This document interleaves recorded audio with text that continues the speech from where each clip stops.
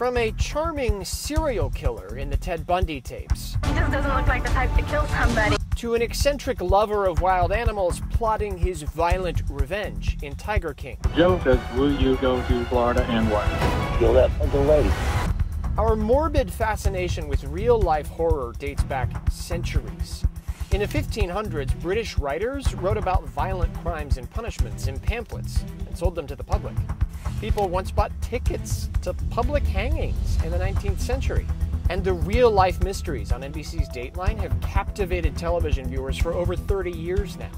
But in 2014, one podcast began a new era of true crime intrigue. It's Serial, one story told week by week. I'm Sarah Koenig. In Serial's first season, journalist Sarah Koenig investigated whether high school student Adnan Syed actually murdered his ex-girlfriend, Heyman Lee. At the time, the podcast became the fastest to reach more than 5 million downloads on iTunes. Even late-night talk shows like The Colbert Report were excited about the podcast. What does it mean to have the most popular podcast in history? Do you get paid in iTunes gift cards? What is your... I'm trying to follow the money here. To date, listeners have downloaded Serial's first season more than 300 million times. The year after the podcast's success, Netflix tried its hand at bingeable true crime. Stephen Avery spent 18 years in prison for something he didn't do. More than 19 million people watched the hit series Making a Murderer within the first month after its debut, according to the streaming service. One psychologist told NPR our obsession with true crime is actually normal and healthy, to a point.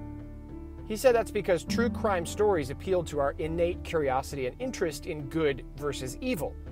Being curious about the mind of a killer is also why women, in particular, may be more interested in crime than men.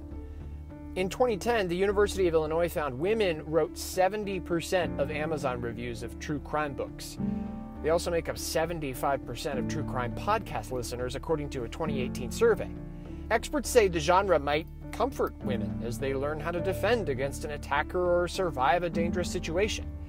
One police psychologist says we may also be drawn to the adrenaline rush true crime provides, along with the sense of relief that we're not in danger. First is a sense of not me.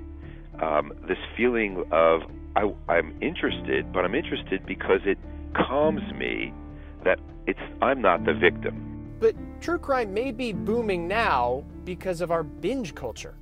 In a 2017 study, researchers found nearly 3/4 of Americans have binged content, some watching for 5 hours at a time. Crime is the perfect binge, according to anthropologist Grant McCracken. He says it allows us to escape into a world completely different than our own. The pandemic also elevated our intrigue as we sat at home, bored and restless.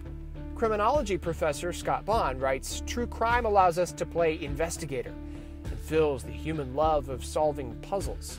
Just take CrimeCon, for example. Since 2017, thousands of people, from regular fans to celebrities like Selena Gomez, flock to the massive true crime convention.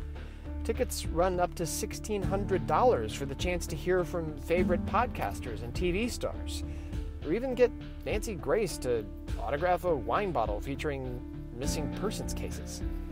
But even with the growing obsession, experts aren't worried about us getting desensitized to crime.